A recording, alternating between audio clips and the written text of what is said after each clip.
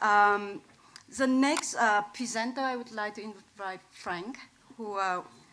will share with us his research and assessment on the progress of how gender equality, how Hyoko framework of action mainstream gender, and what's the situation so far, and also it try to identify opportunity to mainstream gender into the post 2015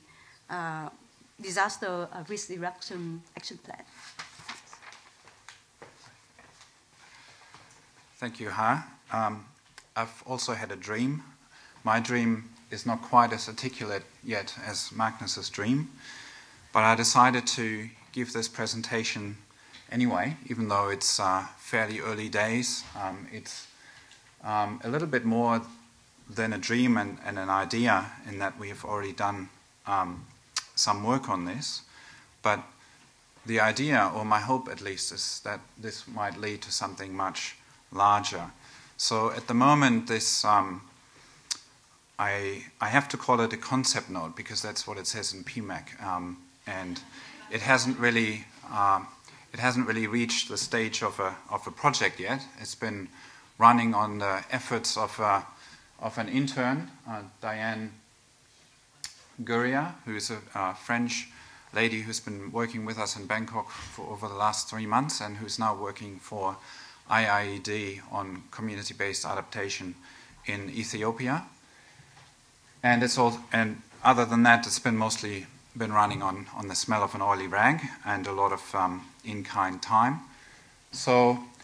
the idea here is to address one of the key issues that's been left unaddressed to a great extent in disaster risk reduction efforts, and that is gender aspects in terms of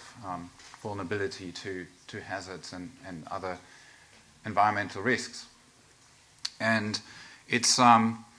project that we're working on together with UNDP in Bangkok, with the regional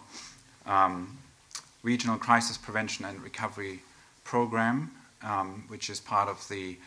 Regional Center for Asia Pacific. And what we're interested in is to try and understand how the Hyogo Framework for Action, which is the current global framework for disaster risk reduction, has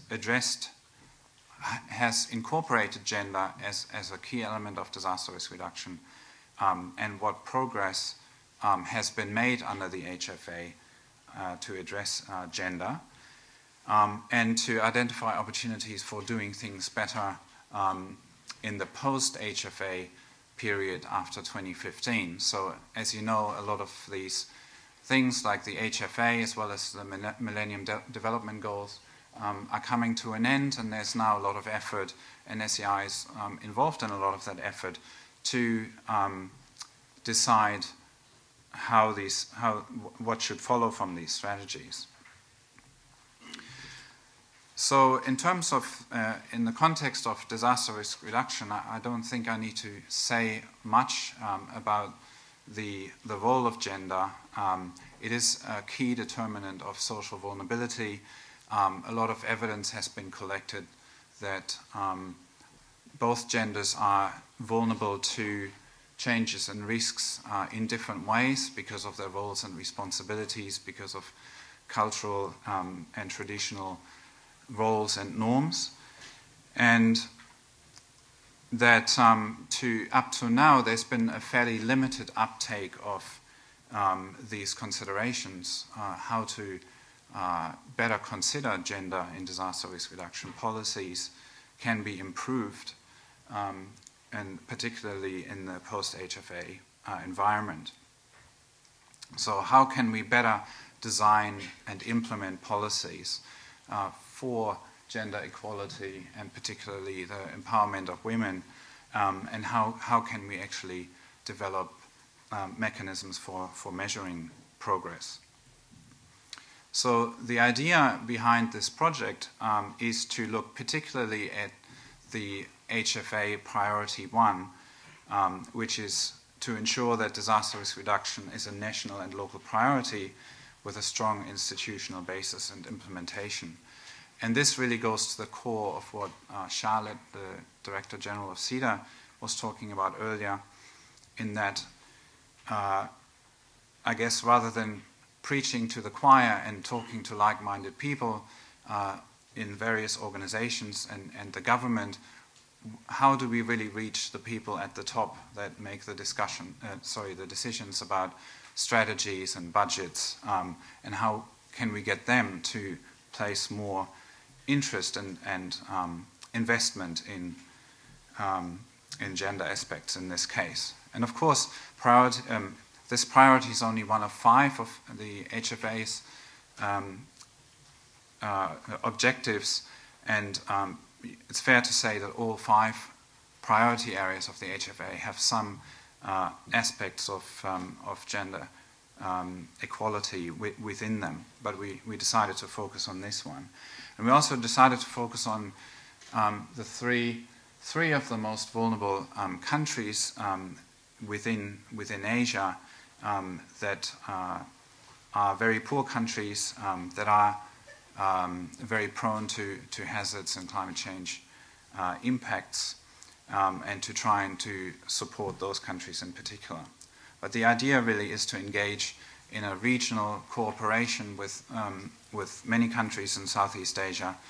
and to develop a strategic partnership between SEI and UNDP, which hopefully from this year on will be funded.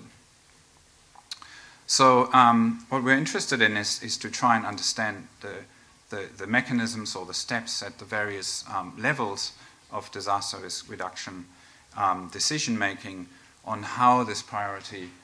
1 can be translated into measurable actions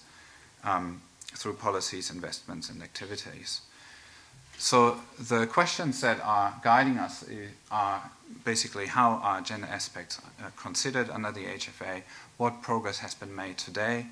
to address gender dimensions, how can social vulnerability be addressed or to be reduced further by addressing these gender aspects, and how can we better monitor, evaluate, and report gender aspects. So what we're hoping as an outcome of this will be improved recommendations, as I said, for the post-2015 agenda, as well as some new and improved assessment methods that will look particularly at indicators to measure gender aspects, which don't really exist today. And we did a mission, a joint UNDP-SEI mission to Myanmar, one of the case study countries, where we undertook interviews with key stakeholders, as well as focus groups with the Disaster Risk Reduction Working Group, as well as quite a large number of organizations that are working on disaster risk reduction, or other community development aspects that include gender and have some bearing on disaster risk reduction. And there's a whole bunch of findings, of course, initial insights that are coming out of that, which I don't have the time to go through, but overall it's clear that there's very little, even though it's manifest in the new disaster management law, which has just been enacted in July of this year. There's a lot of legal and regulatory guidance for disaster risk reduction and for the inclusion of gender and the empowerment of women in particular, but how that is going to be achieved through these particular 5 objectives is quite unclear at the moment, and there's a lot of scope for us to, and we're in the process of doing this, to support this process, to look at how each of these objectives can actually be translated into particular activities. So it's one of these opportunities, I think, that we have in SEI, and particularly with the new initiative for disaster resilience that Ha mentioned earlier. And there is a draft report available, which I'm happy to share. And I'll leave it there. Thanks very much.